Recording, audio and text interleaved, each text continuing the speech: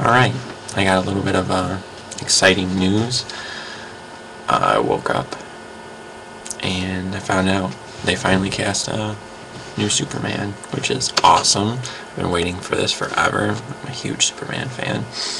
But Zack Snyder, he cast Henry Cavill from Tudors as a new Superman. Like, I've never seen Tudors, and I think the only real significant, well, not significant movie, but, you know, decent movie this guy's been in is Stardust.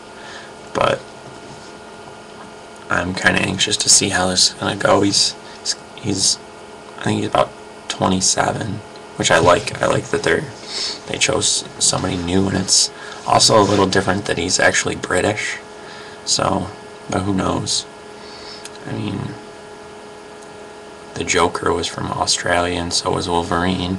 So, yeah, like, maybe he'll play the part good. I sure am hoping so. Because I hated the last Superman. And I'm not gonna lie, I kind of was hoping for Tom Welling, but I knew that wasn't gonna happen just because I'm just a huge Smallville fan, but I knew they weren't gonna cross it over into movies.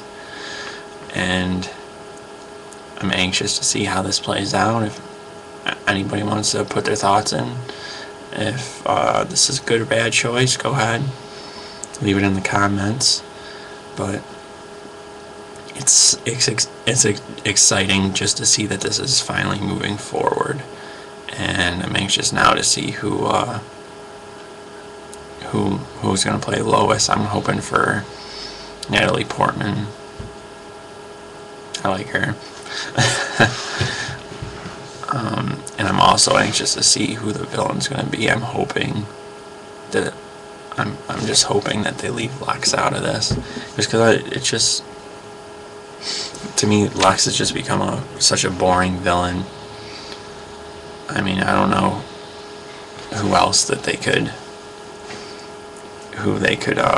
cast for a villain. I'm thinking somehow if they could do Doomsday, that'd be cool. And I was also thinking it'd be kind of cool if they did Bizarro and they cast a different actor, just like a similar looking actor, but, you know, just another guy. That'd be kind of cool. But we'll see.